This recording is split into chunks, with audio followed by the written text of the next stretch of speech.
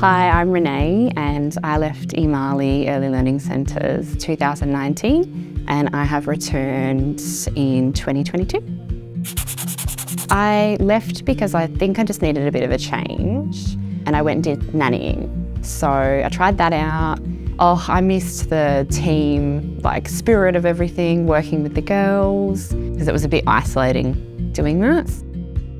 I've worked at another centre. It did feel a little bit isolating. I didn't know any of the upper management. I didn't know the rest of the team. It was just the centre. So the difference with Emali was it's so connected. So the training that you come and do here at head office, I've been back for 3 months and I've already met everyone. I've been here twice and I just feel like that doesn't happen at other centres.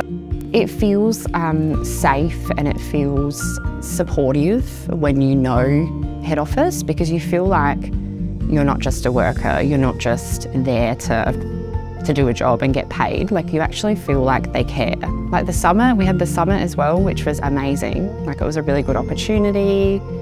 If you need to have some time off, if you need to talk, it is an open door policy. It is just, I can't even describe it. I've never worked somewhere where you feel like you can just express how you're feeling without judgment.